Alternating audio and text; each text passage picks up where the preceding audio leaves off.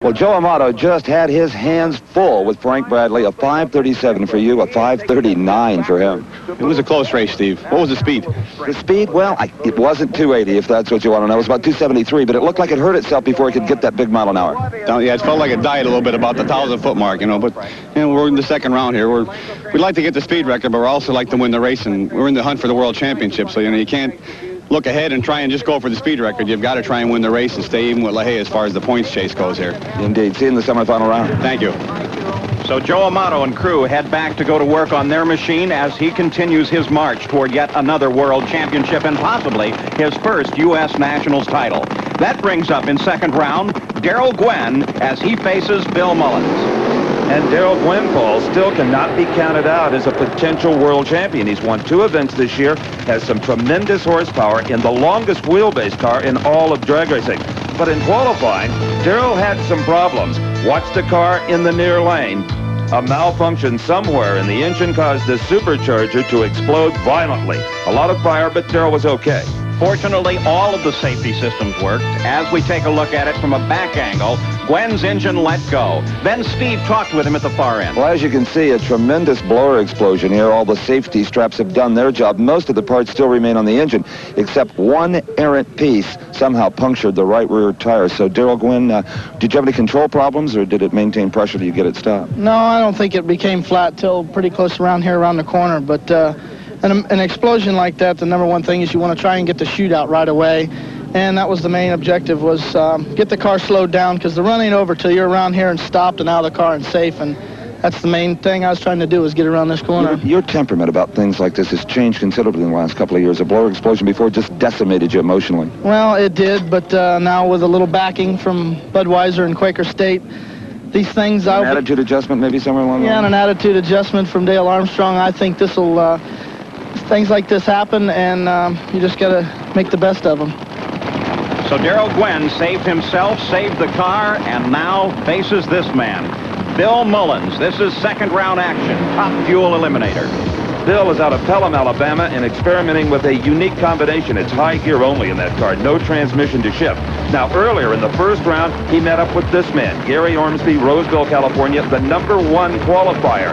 Now here, let's look back at that race. In the far lane was Ormsby, in the near lane was Bill Mullins.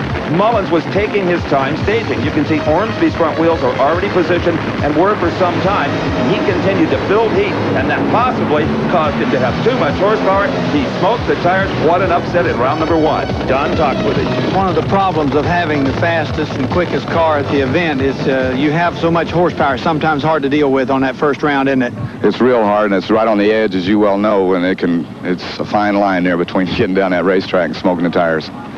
We'd like to congratulate you on being the #1 qualifier and wish you the best at the next race. Okay, thanks, Don. So that action set up this confrontation between Mullins in the far lane and Gwynn in the near lane. Don Garlitz, what do you think? Well, I think that Darrell Gwynn is really thinking about trying to get this national event under his belt. He needs this win and those bonus points to contest this world championship.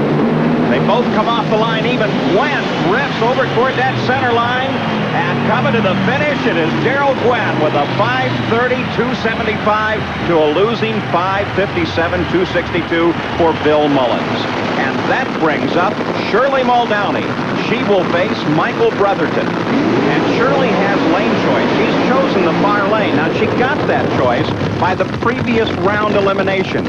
The driver that turns the quickest time in the previous round will get the lane choice. Let's go to the far end. Steve is with Darrell Gwynn. Well, that was Darrell Gwynn's best performance of the entire weekend, a 5:30, but you had to drive it. It got loose in the middle, moved around. Yeah, it did. Actually, today, this car is an animal. We've been trying to find the power all weekend long, and thanks to all the hard work and crew last night, we worked our tails off to about 2 o'clock in the morning here. We heard a motor here late yesterday, and boy, the car's really coming around. Just hope we got lane choice for next round. So Shirley Muldowney is ready now to face Michael Brotherton. Shirley ran the best run of her career, a 5:28 in round #1. She also qualified with a 5:28. The 3-time world champion has a lot of confidence today. But first, she has to get by this man, and he gets tougher with every race. a first-year rookie, Michael Brotherton out of Tulsa, Oklahoma. Brotherton beat Gene Snow to get to this round of eliminations. Don Garlits, here's a rookie in the biggest drag race in the world. It's got to be tremendous pressure. Oh, it is, Paul. Tremendous pressure on the driver and the crew. You just wonder how they make the right decisions to keep that thing in one piece. And, of course, he's facing a tremendous name on the far side, Shirley Muldowney. As they come off the line, Muldowney gets ahead, coming away from the starting line, and continues the lead all the way to the finish. Shirley Muldowney with a 5:42.77 to Michael Brotherton's losing 5:55.266. And a bit of fire at the back of Brotherton's car. Nothing to be concerned with, Paul. A minor oil fire. It has extinguished itself, and I'll try to get a word with Shirley as soon as she's out of the car. Back at the starting line, second round action continues. Kim LaHaye, crew chief for her father, Dick LaHaye, is working on the engine there, and this does not appear to be normal, Don Garlits. They're having a little bit of a problem there with a starter. That's a starter wire they're trying to put together. They're holding it together with their bare hands to get that engine started. So some quick thinking and brave moves by both Kim and Jeff LaHaye in this family affair that is the LaHaye team. In second round, Dick LaHaye will face Eddie Hill, World Championship boat racer. He's still looking for his first Nationals title, and he would love to have it happen here at the most prestigious event in drag racing, the U.S. Nationals. And Dick LaHaye, of course, is locked in battle with Joe Amato, fighting for the World Championship. Let's go to the far end and Steve. Well, I'm standing with a lady who just recorded a career best top speed at 277 miles per hour. It's fast. Would have liked a little better ET. 540. Well, it shook on me out there, but it's clean and nice, and we know what to do. You can go back to that 528 from the first round? Yeah, we get to, 28, and that may, I think, 2 more 28s might do it. Get to race my friend Joe. That's right, Shirley Muldowney and Joe Amato side by side. And that will make for one terrific matchup. Ursie Hill helps her husband Eddie back his machine into place at the starting line, putting those rear wheels in just the right position for a launch. Eddie Hill, motorcycle dealer out of Wichita Falls, Texas. He faces Dick LaHaye, the quickest man in the sport with a 5:17 earlier in the season and 3 Nationals victories so far this year. So it's LaHaye on the near side. On the far side is the Texan Eddie Hill as the Texan inches up through the staging lights and is ready for his run against Dick LaHaye. LaHaye watches very carefully from the near side. And, Paul, every time you see Dick LaHaye, he's wearing a big smile because he is enjoying his greatest ever season in drag racing. LaHaye near lane, Eddie Hill far lane. The staging is complete. Green light flash, and they're away right together. No man had an advantage off the mark, but it is Dick LaHaye by a clean car length. 5.30, 267 miles per hour. Eddie Hill at 540. And that sets up maybe the greatest semifinals ever. It will be Dick LaHaye gunning for that World Championship up against Darrell Gwynn. Lane choice to Gwynn, and that could be important. And Shirley Muldowney, she could be the spoiler in this whole thing. If she meets Joe Amato, Amato will be able to pick his lane.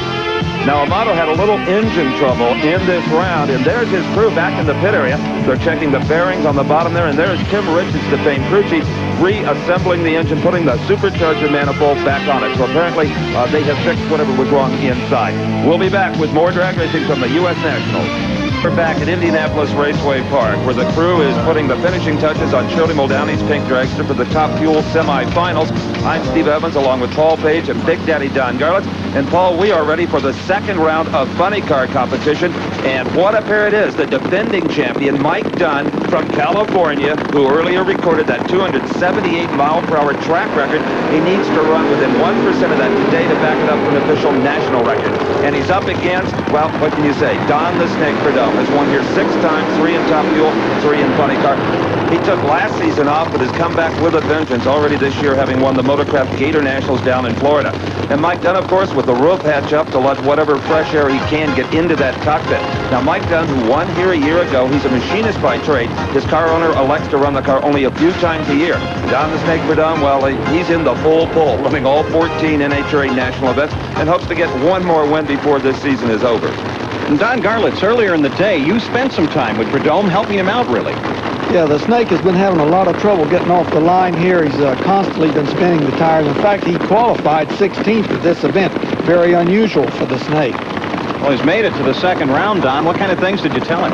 Well, I told him, you know, we're running tremendous high gears in these cars today, which is evidenced by the high speeds that these cars have been turning. And Snake put a couple of those high gears in his car, and it's helped him considerably. Is he going to give you a piece of the action when it's over? Well, I sure hope so. I hope he does well. You know, the Snake and I have been friends for a number of years. Well, the Snake we see here has been having problems smoking the tires. Not so Mike Dunn. In fact, his car runs slower off the starting line than just about any other. And they're away. Don Prudhomme loses traction. A little smoke out of Mike Dunn's car, but look at Dunn run on the other end. Mike Dunn goes to the semis, but a rather slow lap time. A 5.97, 261 miles per hour. He got a big break when Don Prudhomme smoked the tires. Now watch Prudhomme on the far side. Immediately, as he comes off the line, those tires begin to spin. Then the telltale blue smoke that says traction is gone. Mike Dunn roars on to a victory and into the semifinals. Well, anytime the world's fastest funny car driver, Mike Dunn, slows down into the 260-mile-an-hour range, something went wrong. What, Mike? Oh, it got a little loose out there. I don't know if the track's going away. It was so soft the first run, we decided to step on it a little bit the second run, and it got a little loose out there, so I didn't drive. You know, I don't drive out the back door if it spins a tire. We don't care about mile an hour then. So the smoke we saw was not from the engine, but from the tires. Yeah, and out in the middle, just it started spinning the tires, and I locked the clutch up, and she started spinning pretty good, so we'll have to make an adjustment for that for next round. My final's coming up. Thank you. So as he goes to semifinals, Mike Dunn will have to find a better balance between clutch and engine to keep those tires from spinning. We continue with action now. Second round, and there is the king, Kenny Bernstein. And what a season this man has enjoyed. He has won 6 NHRA National Championship events, has a huge lead for the World Championship. In fact, only needs one more win to tie Don Prudhomme for the all-time record of the most wins in one season at 7. The U.S. Nationals pays more points than any other race, so Kenny Bernstein of Newport Beach, California, could virtually clinch his 3rd World Championship. Out to stop him, well, that's Ed the Ace McCullough. Him in California, he's won the U.S. Nationals 3 times, the first back in 1971. Well, shaking his head is the famed crew chief for Kenny Bernstein, Dale Armstrong.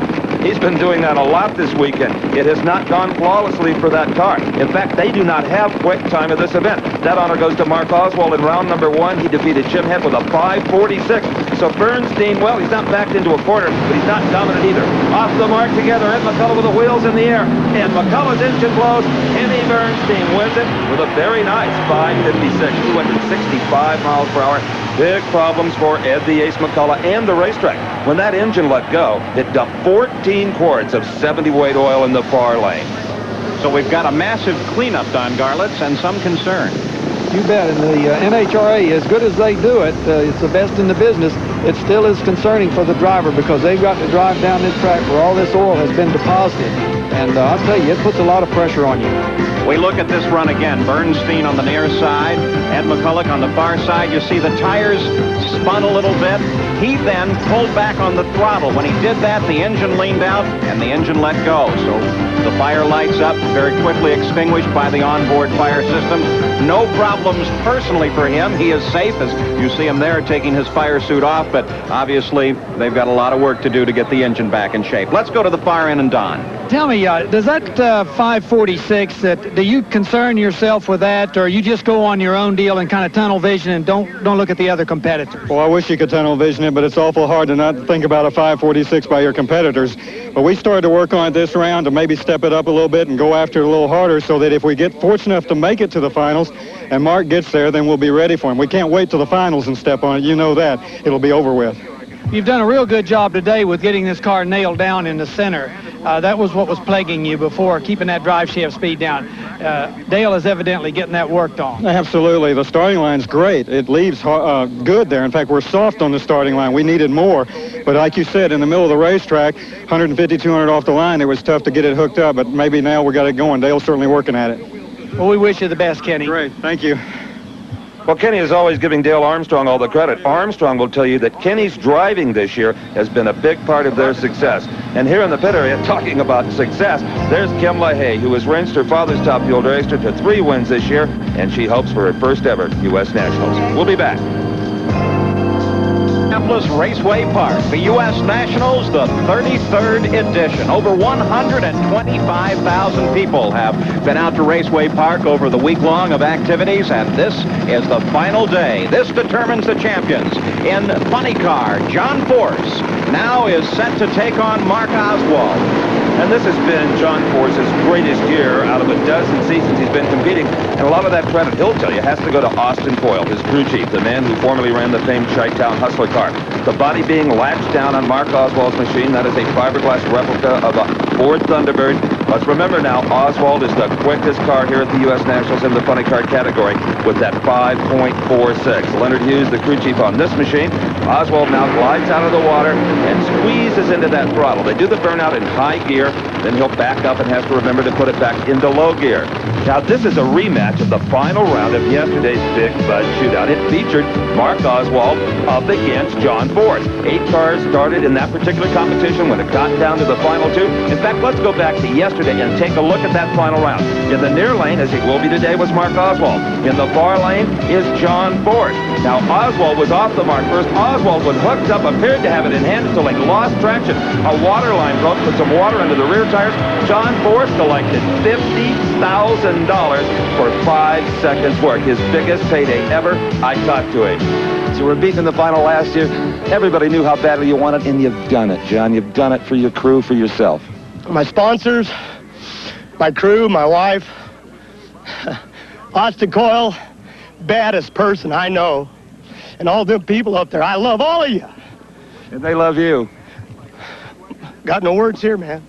I understand. John Force has been waiting so long for this. An earlier national event win in Montreal, Canada was not televised. Many of his fans were unable to see it, and here is the crew for John Force. Great. The biggest payday in this man's professional drag racing career, which started on the drag strips of Australia and New Zealand. It was the only place he could get paid to race. No longer. But now, 24 hours later, this is the rematch, and it's for the title of U.S. Nationals Funny Car Eliminator. Now, Don Garlitz, John Force has an extra challenge. That is the lane that was oiled so badly earlier. Yes, he does, and it was a massive oil down, as Steve's quoted, 14 quarts. And now John has got to be thinking about that. He makes a good run through it, no smoke off the tires, but Mark Oswald moves ahead. Reverse of yesterday as Oswald comes through with a 555, 260 miles an hour, to Force's losing 568, 258 miles an hour. So Mark Oswald reverses the situation of the Big Bud Shootout and moves ahead in funny car eliminations. Here is Eric Reed in the far lane as he is ready to take on Johnny West. Now, this is one of those classic confrontations between a brand-new driver in Eric Reed and a long-time veteran in Johnny West. Down at the far end now, Steve is with Mark Oswald. Right now, Mark Oswald is far more concerned with win lights than he is the times it takes to get them. But that was a 5:55. Yeah, we're pretty happy with that. You know, he did the day. It's hard to run like that. That deal this morning, you know, was just an excellent run. Everything worked right. We're just happy to stay consistent, try to put the Thunderbird in the winner's circle. That's got a little hotter, a little more humid. That doesn't hurt. Doesn't help, brother. No, it doesn't. You know, we're happy with that. You know, we're keeping pace with Kenny and everybody like that, so things are looking good. If we can keep things from falling off of it. See you in a little while. Thank you. Okay, right now, Don Garlitz is with John Force. Well, that's kind of a heartbreaking way to go, but I think you made one heck of a run through that lane. Yeah, she was slick, and Cole made a few changes up there, and it showed. We were happy that the performance come back, and the car came back and ran 60s again, and we were content with that. You bet a 568 with a massive oil down that was speaks highly of your driving, John, and the NHRA's cleanup crew. It was slick, and as far as, you know, we got down there, but going on to win this race, you know, there was big money here, but we got it yesterday, and maybe Oswald, he's a heck of a competitor to that team, and maybe he'll get it today, and don't matter, my bank wouldn't have taken that much money anyway. Well, if his bank won't, mine will. I'll be happy to take it for him. And And once again, as we look at Johnny West on the line, we're looking at the combination of years of experience versus youth and enthusiasm. It's been a tough year for Johnny West from Chandler, Arizona. He's made 2 final rounds only to lose them both. Now for Eric Reed, it's been a very exciting year. He went to Frank Hawley's drag racing school, started his career. He's already got 1 win light. His first one ever came here this weekend, but what a perfect place to get it, Don Garlett. You bet. Imagine that. His first time out, and he beats Billy Meyer, one of the veterans of drag racing. He's got to be excited right about now. Hope it's not too exciting. What do you mean? Well, he's got to leave perfect on time, not red light, not be late, not spin the tires through that oil, not step on it too hard. I mean, he's got a lot on his mind, and he's thinking about that earlier win. And he does a good job until he loses traction. The car almost gets into the wall. Eric Reed manages to maintain control. Roland Leon, passive as ever, watches Johnny West, his driver, take the win at a 575, 255 miles per hour. And that will set the funny car semifinal pairing. With lane choice, it will be Kenny Bernstein when he faces Johnny West. Also with lane choice will be Mark Oswald. Oswald will be up against Mike Dunn, the defending U.S. national champion in the funny car semifinal. So with the funny car semis set, we continue with action at the 33rd U.S. Nationals. Round number 2 of Pro Stock. Darrell Alderman ready to take on Kenny Delco. The Pro Stock car is often called the factory hot rods because rules require them to maintain a stock body shape. But they're very sophisticated 500 cubic inch engines, 2 4-barrel carburetors, minimum weight of 2,350 pounds. And here is a driver that's getting everybody's attention, Darrell Alderman from Fairfield, Illinois. He has been cutting some beautiful light, and he'll need one when he faces Kenny Delco. Delco from Center Reach, New York. And, you know, the entire Pro Stock field will qualify within a 1/10 of a second, so the entire race is based upon reaction times. You've got to have a good one in this class. RPM's up to about 8,000, and they're off the mark. This is a beautiful race. Darrell Alderman in the far lane, Kenny Delco in the near lane. It is Alderman. Darrell Alderman, 7:59, and he beats a quicker 7:57 by Kenny Delco. That is the classic example of what the fans and the drivers call the hole shot, Paul. Watch the far lane. Alderman moves even before Delco has even thought about it. And it is that move alone that carries him all the way to the end of the quarter mile in the lead. The hole shot definitely making the difference here. As we look to mid-strip now, you can see Alderman still has the lead by a nose. Delco is closing, but the hole shot gave the win to Darrell Alderman. And there you can see the comparison of times, and it's all possible because the clock starts when the front wheels move, not when the light turns straight. Well, here is the pit area of Mike Dunn, the defending championship crew, hoping to take their driver to back-to-back U.S. national titles. Well, they'll meet the quickest of them all, though, in the semis, Mark Oswald. We'll be back to the NHRA U.S. Nationals. Indianapolis Raceway Park. I'm Paul Page with Steve Evans and Don Garlitz, and the crowd is loving the action here. But back in the hot pits, it's all work for Johnny West's crew as they prepare his funny car to meet Kenny Bernstein's in the semi-final round. They have plenty of work ahead of them. In the meantime, out on the drag strip itself, we are in second round action of Pro Stock. And we'll be seeing Warren Johnson in his Oldsmobile up against this man, Joe Clark from Virginia. Now, Johnson started the year with a big victory at the Winter Nationals. Ever since then, though, they have continued to beat up on the man, including Bob Glidden taking away his speed record here at the U.S. Nationals. Now, Joe Clark, his Camaro, was about a 1/10 of a second slower in round number 1 action than was Warren Johnson. So Clark better be good off the starting line. Warren Johnson, well, this is a relatively new car. He's got to be pleased so far, though, with its performance. Here is WJ, Duluth, Georgia, a graduate engineer, a man who designs and builds his own cars and engines. There you can see that tachometer needle. Right now it's at about 1,100. It will zoom to about 8,500 RPM, Don Garlitz. These cars have to leave at full throttle because they're not supercharged. They're normally aspirated engines. And there's a red light for Joe Clark. By that, we mean a foul start. He is automatically disqualified. He left too soon. There's 4/10 of a second between that last yellow light on the tree and the green. If you try to over-anticipate, as Clark did, wanting a hole shot, and that front wheel moves out of the beam before the green light circuit is complete, it'll move right to red, and you see it there in the far lane. And of course, at the same time, Warren Johnson reacted and came off the line very early as well. So with Warren Johnson moving ahead to the semis in pro stock, here is Butch Leal. He will face Jerry Ekman. And it is Butch Leal who is trying to prevent Bob Glidden from winning his 8th Pro Stock World Championship. In fact, until a couple of races ago, Butch Leal had the points lead until Glidden suddenly got that Ford Thunderbird back on track. And I'll tell you, Jerry Ekman, Paul Page, what a season he's had. He broke that long down spell for Chevrolet by winning the Summer Nationals, the first time Chevy had won in over a year. And it was Jerry Ekman of Ventura, California, who accomplished that. A fine driver in a very fast Chevrolet Camaro. He will face Butch Leal, who has already scored 3 race victories so far this year. Don Garlitz, pro stock takes a lot of time staging. That's correct, because they have to leave at such full throttle position. The engines are up high, and the guy that goes in first is at somewhat of a disadvantage because it's heating up his clutch, it's over-revving the engine. They want to stage last for the best advantage. Well, this one is over really before it began. Jerry Ekman in the far lane, he did not win it. As it appeared, he left a red light in his wake. Another foul start.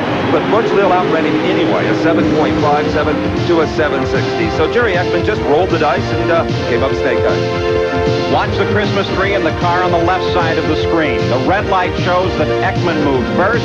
Already, Butch Leal has won. Let's go to the far end. Steve Evans. Butch Leal climbing out of his Pontiac Trans Am. And Butch, did you see the red light from the competition? Red light. And my car rolled, and I put the clutch back in, the light changed. I didn't see Jerry red light at all. I thought, I'm dead in the water here. Here I am dead in the water. I thought he caught me. Well, you're alive and well with a 757. Yeah, it was a decent run. I didn't realize he red lighted. I didn't see it. I looked down at mine. I said, I had to be super late. This is Jerry Ekman. Did you know you red lighted? No, I didn't. I saw the color and moved. I must have caught a real close one. You must have, but it caught you, actually, as it turns out. Apparently. I saw it and moved. I thought I got a winner here. And let me tell you, this guy here has been running good all year long. He won Englishtown, and I'm very proud of him because he's from California, and, I am too, and they've done a great job, and hopefully they'll be with Pontiac next year. Well, the man in the blue suit moves on to the semis. And the mark of a pro, he wasn't distracted by what was going on the other side of the race course. Back at the starting line, it is Bob Glidden on the near side, looking for an unprecedented 8th U.S. Nationals title, and he faces Ken Koretsky. Kenny Koretsky, Paul, is in his first year of pro stock racing. That is the former Rear and Morrison Camaro, so we know he's got very strong wheels, also a Rear and Morrison motor. But Kenny has taken to driving these machines like a duck to water. They're maybe the most difficult car of them all in drag racing to drive. They're 4-speed transmissions. You've got to do everything right. They leave very, very hard, set the driver back in the seat, just kind of roll his eyes back up. But Bob Glidden has already had a tremendous weekend.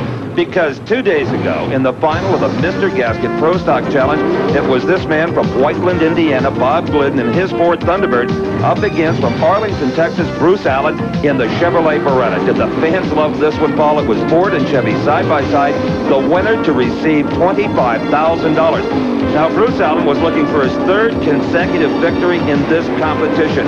It was Allen in the near lane, the Thunderbird of Glidden in the far lane. Allen was the last to stage, and that might have been an advantage. He was off the mark first. A sizable hole shot for the Chevrolet in the near lane, but look at the power of Bob Glidden. This was 2 days ago. Glidden won it at 745, 188 miles per hour to Allen, 764. Well, the dominance of Bruce Allen and Chevrolet in the Mr. Gasket Pro Stock Challenge has come to an end at the hands of this man, Bob Glidden, in his Ford Thunderbird, a 745, but he gave you fits off the starting line again. It was he might have left on me a little, but I think he must have had a little track trouble. We broke about 1,100 foot, I think. You broke something? Yes, and I think we won the race, so. You did indeed, I can guarantee you that. But was there a moment there when you had your doubts? Well, it's hard to say. I let the clutch out, and out of the corner of my eye, it seemed like Bruce was ahead, but by the second gear change, his car faltered. I'm sure we changed lanes because we thought the right lane might have a little problem 100 foot out, so apparently we made the right choice for a change. And you know how much money you've just won? Absolutely, 25,000 big ones, and thanks to Joe Rutka and the people at the Performance Group, and by gosh, we're glad, we're happy, we appreciate it. And we're happy for you. Thanks, Joe. Bob Glidden, he won it. And Whatever Glidden broke then has certainly been repaired by now, and Glidden is as powerful as ever. Now he faces the challenge of Kenny Koretsky. Koretsky got to the second round of pro stock by beating Nick Nicolas. Now, though, he has to take on one of the toughest in the sport. Without question, the toughest in the sport. And as Don Garlitz pointed out earlier with Eric Reed, the funny car rookie, all the pressure really is on the man in the far lane. And Kenny Koretsky showing his inexperience. He was asleep at the switch. Bob Glidden with a monstrous hole shot. And Glidden has an easy one here to go to the semis. Rusty, his son, likes it. A 747 defeats a 755. But with Koretsky being as late as he was, it looked worse than it should have been.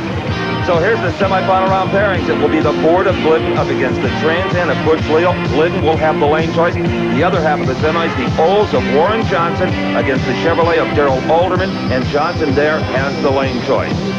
So second round completed in all categories now. We wait for the semifinals. And back in the hot pits, Kenny Bernstein's crew working on his machine.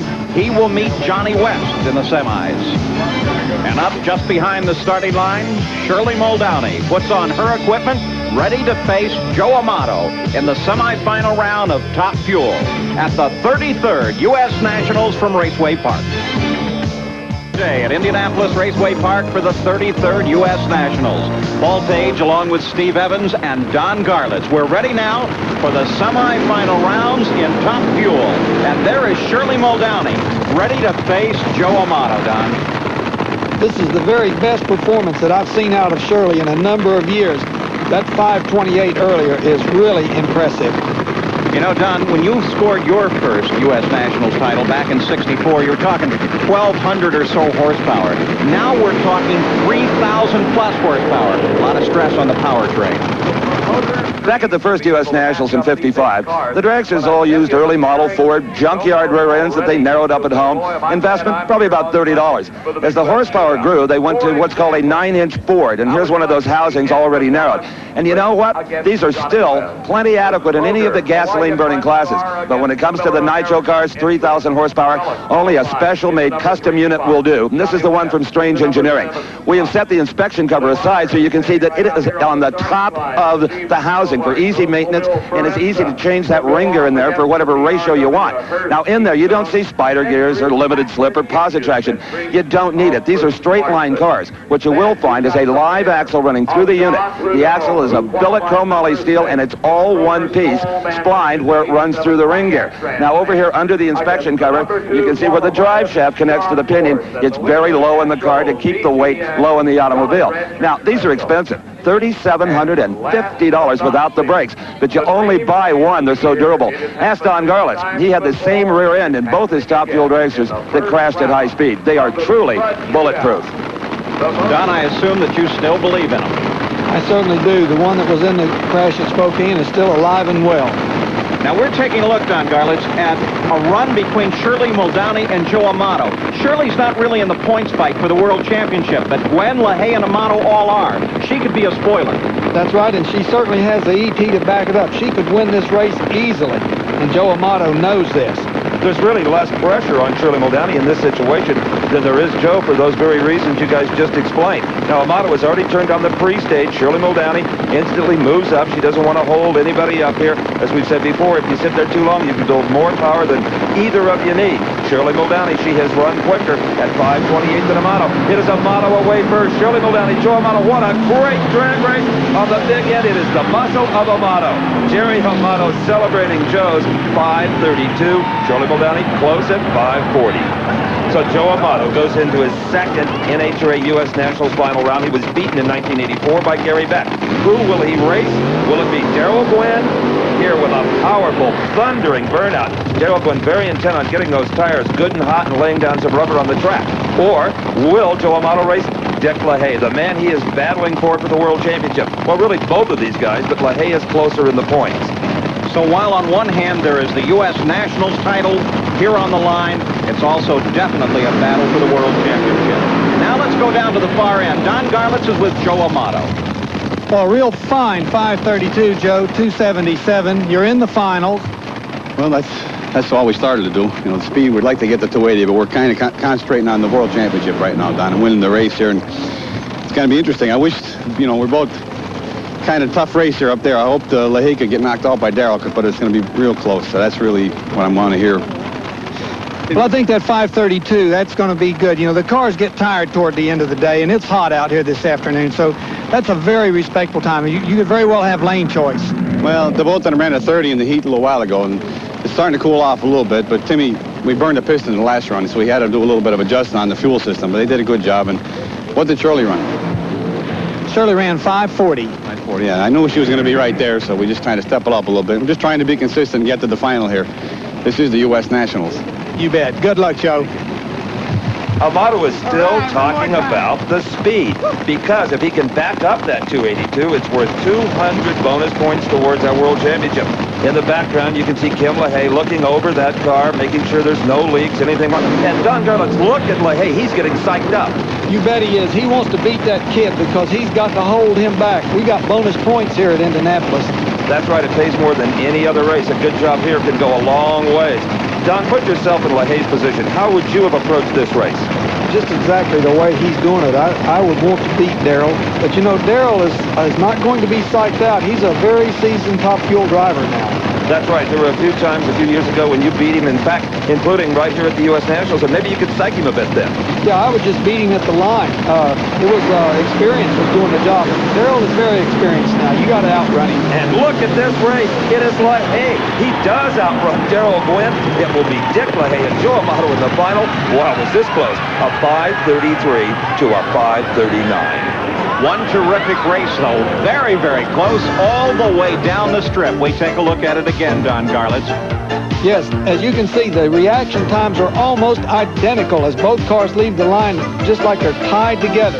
But LaHaye's horsepower begins to pay off. And notice Darrell Gwynn moves over toward the center line just a little bit, gets out of the groove, and it cost him the race.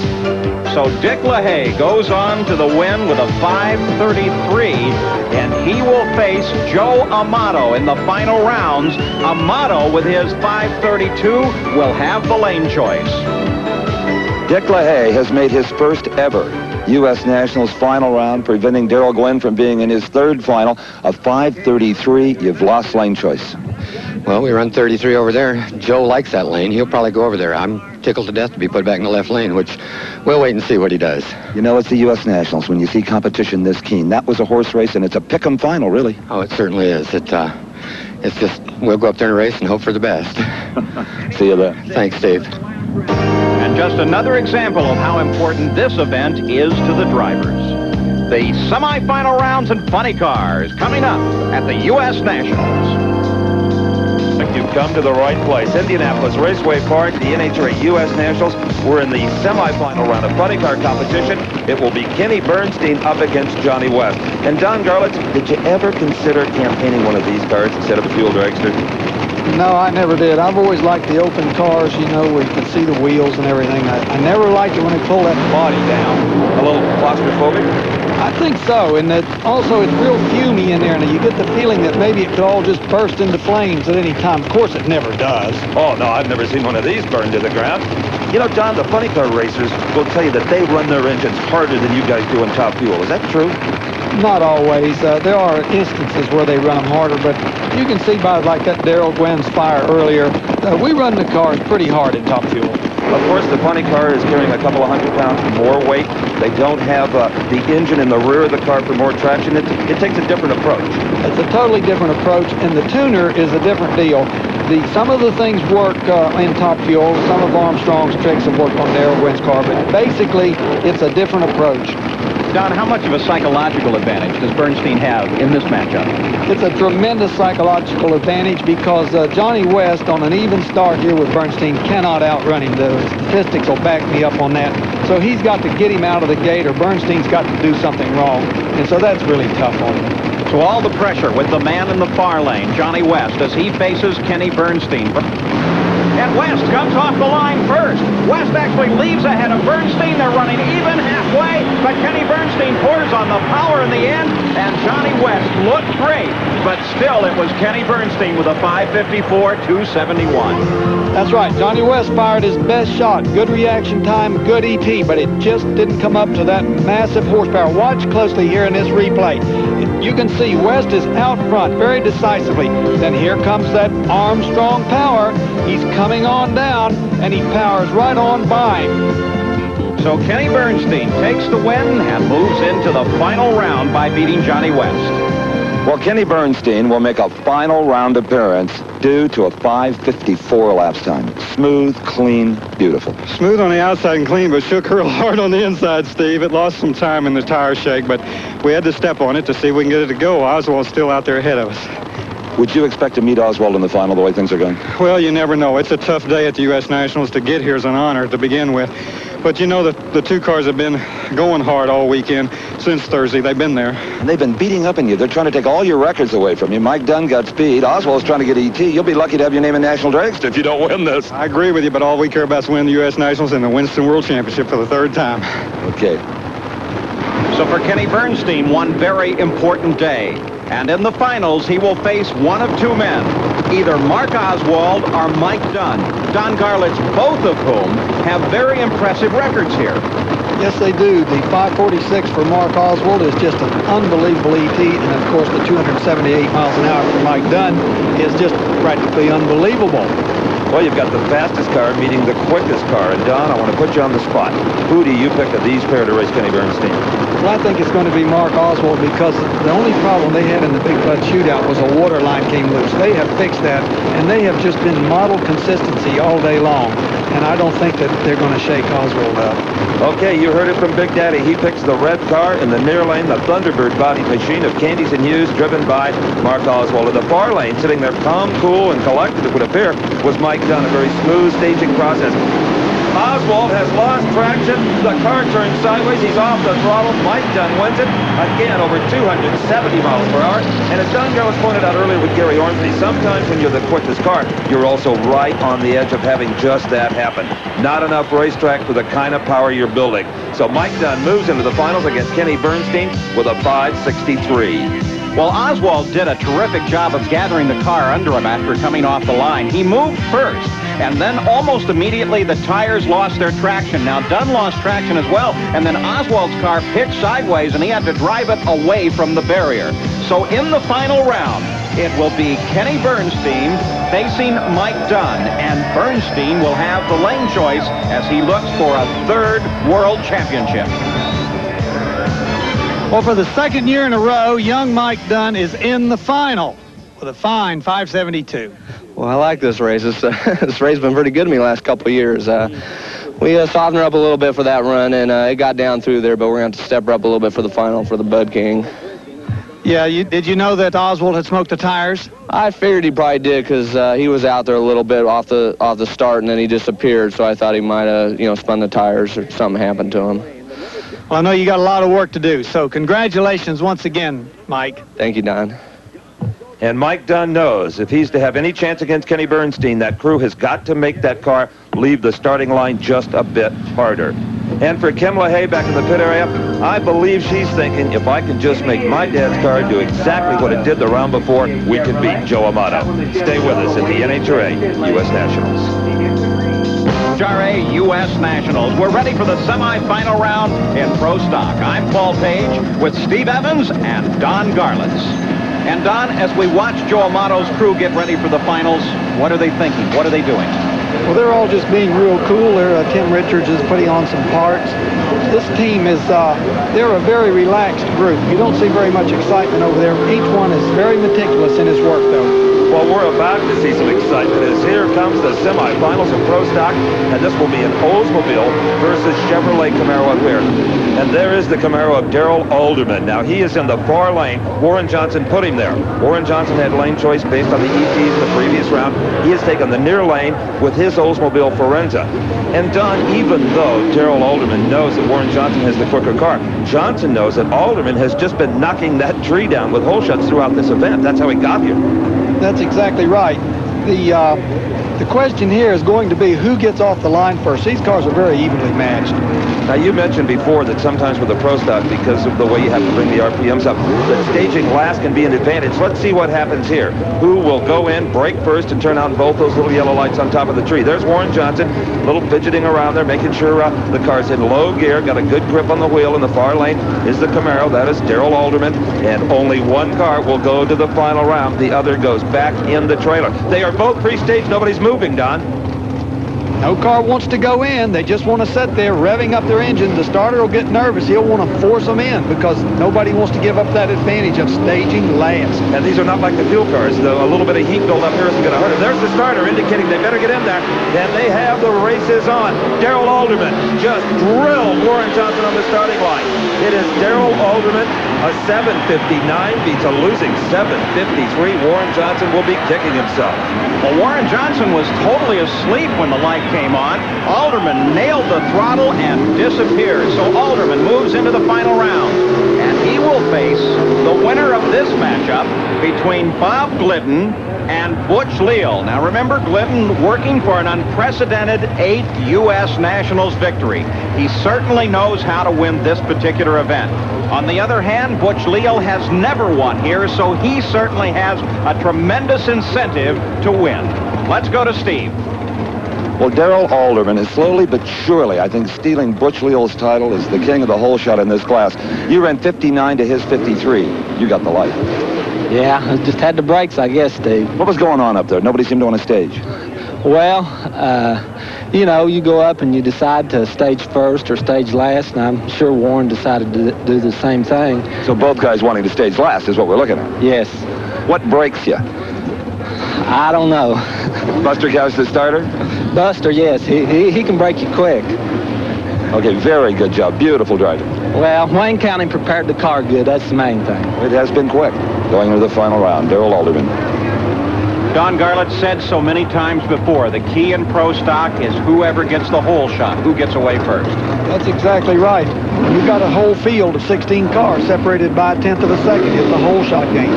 Well, Buster Couch is the chief starter at all these races. He can play those games, too. Sometimes if there's a long staging war, they'll move in. He'll give them a long light, and both drivers will sit there with those RPMs up, and occasionally one will red light. So you take a chance of Buster maybe taking you on when you play those games. That's exactly right. The wrath of Buster Couch, the starter. So we'll see who wins this battle, Leal, Glidden, or the starter. Butch Leal, fantastic at leaving.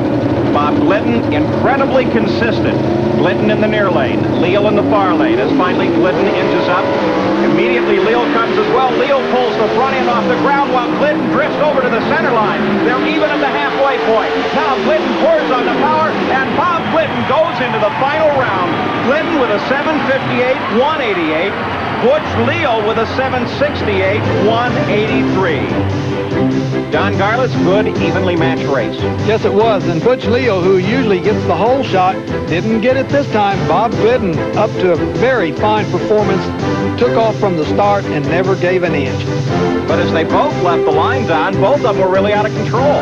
Oh, yes. Bob Glidden moved almost on the center line. You can see the mark, so within about 6 inches. But he pulled it back into control and went on for the win.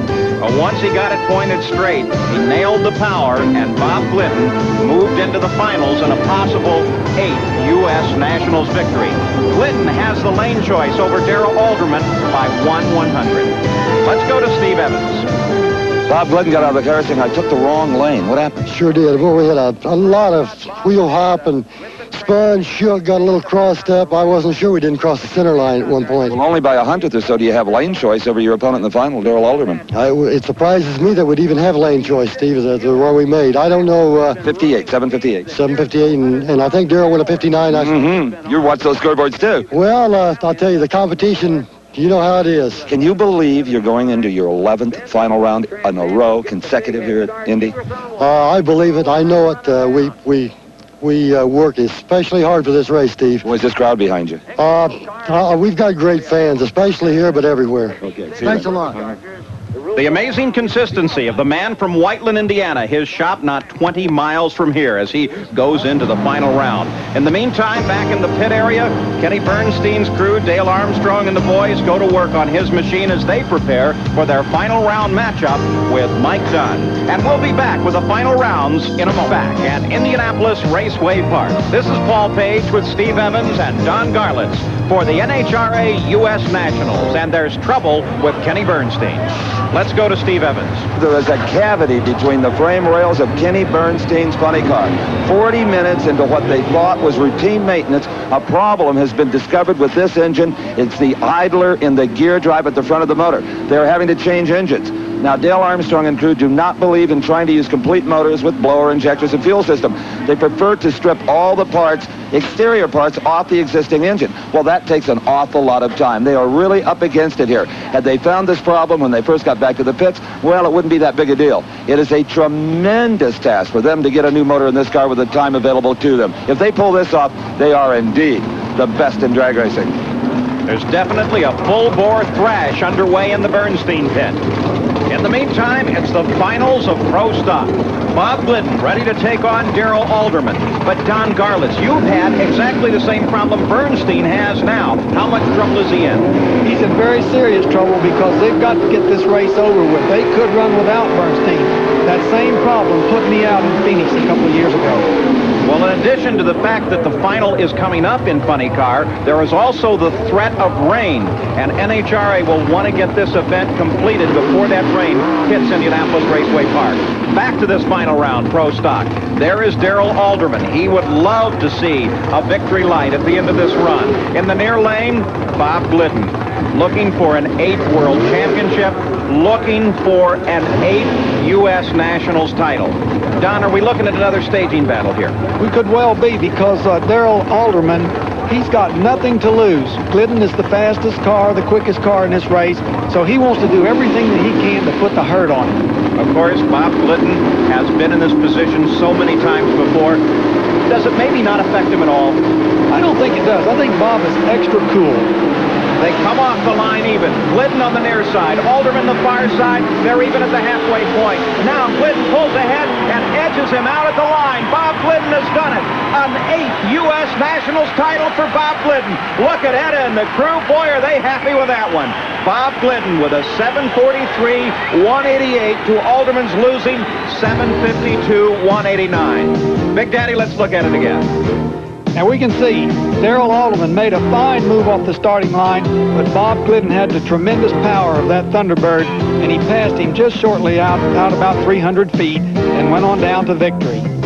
Well, with the Gliddens, it's a family affair of racing. Wife Etta, sons Rusty and Billy, they all work together on the car, and of course, they win together.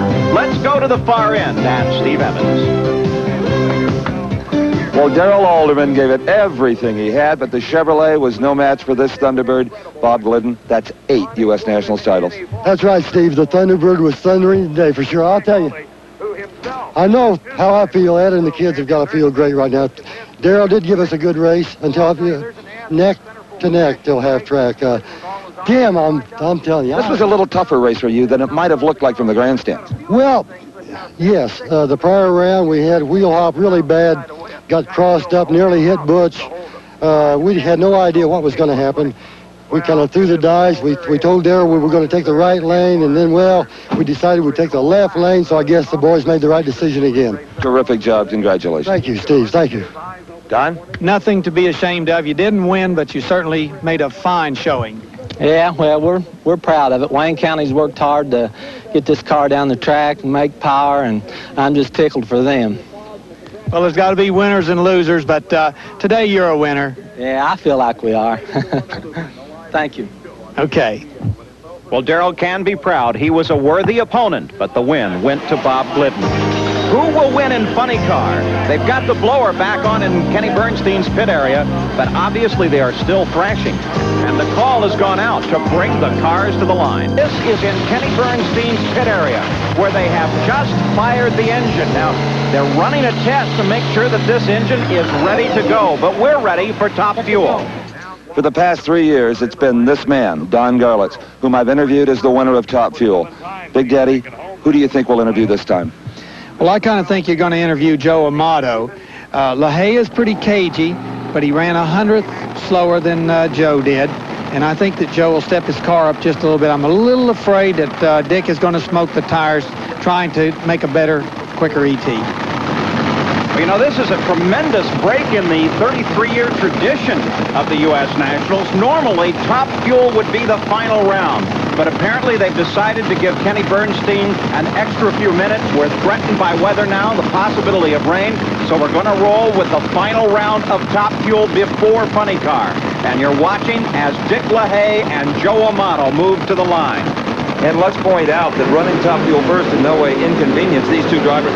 They were in the lanes, pacing around nervously. They want to get this one over with. It's the biggest of the year for both of them. One tremendous confrontation between two men. This man, Joe Amato, and Dick LaHaye, they have been locked in battle throughout the entire season.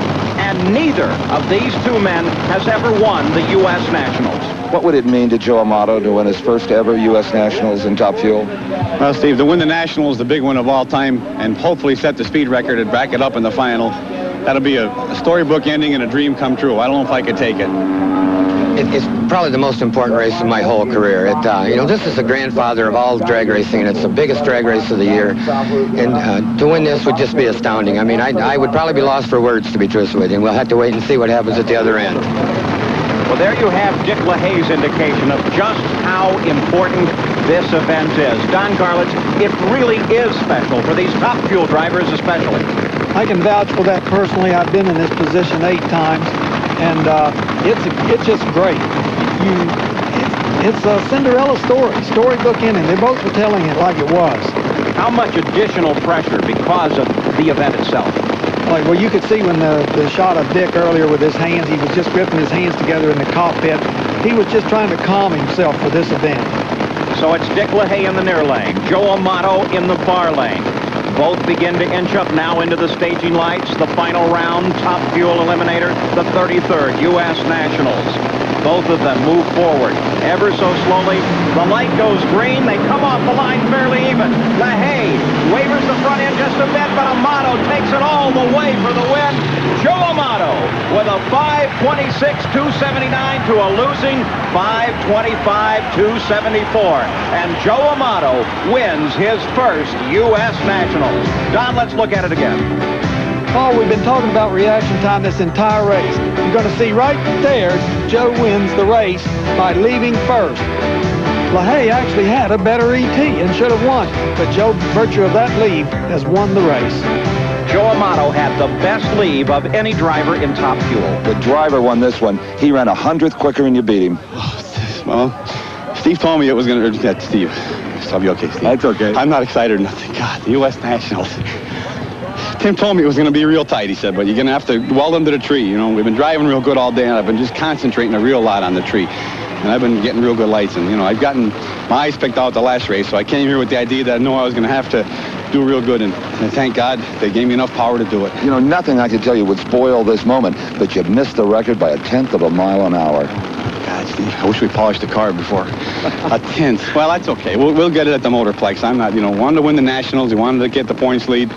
You know, we wanted to do good for our sponsors, TRW, Mr. Gasket, Hearst. You know, there's a lot of people here. The U.S. Nationals, you know, the wintertime, everybody remembers who won the U.S. Nationals. Right. And the World Championship, this helps us on the points, too. So, you know, Tim Richards and my wife and the crew, they did an outstanding job. No one who saw it will ever forget 282 miles an hour. Thank you for that. And we'll be back with the 282. Man, we didn't back the record up, but it'll happen before the year's out.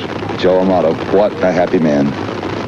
Amato trying to back the record up. That is run within 1% of that 282, so it would go into the books as an official record. But Joe Amato, nonetheless, is the U.S. Nationals Top Fuel champion. There, the congratulations from Dick LaHaye.